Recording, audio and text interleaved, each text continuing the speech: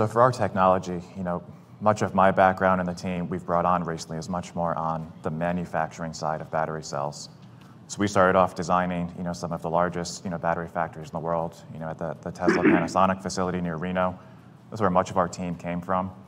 And when you really work manufacturing battery cells, going from raw materials to refined powders, to slurries, to coated systems, to dried cells, to rolls, to modules, to packs, and you see each of those incremental stages, each one of those is really where you see these different types of defects come off, where you see different physics-based mechanisms of what actually causes each step in the manufacturing process to fail.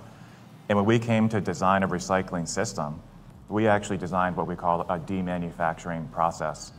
So using many of the tools that we developed on the cell manufacturing side, we're now essentially doing those in reverse and actually backing them out. It allows for a very automated and a very low residence time process to reverse that system. And then when we talk about hydrometallurgy, it's still a very large umbrella, a large set of technologies that fall within that family. And just because a few different systems are based in hydrometallurgy doesn't mean that they're at all similar. So by doing that reverse manufacturing process up front, we're able to remove a very large amount of the low-value materials, of the support materials, the sub-cell structures, and even separate out the sub-cell components that are chemically bonded together. And when we do that, the type of slurry and filter cake we get at the end is very targeted, already has very large amounts of the would-be impurities removed, and that's allowed us to put together a rather simplified hydrometallurgy train. So we've been able to remove entire impurity removal circuits that would have been needed otherwise, but because we're able to remove these components mechanically up front, it greatly simplifies that back end.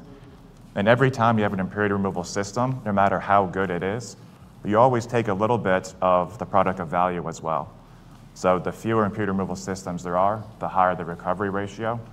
And then as far as the cost of these types of recycling plants, they really do end up being dominated by the chemical consumables in the hydrometallurgy train. Large amounts of acids, the caustics, the organics, the oxidizers that are consumed in the back end. And by having this targeted process, it really lets us reduce all of those chemical loadings, which reduces the operating costs of the plant and increases the recovery ratios of the high-value products.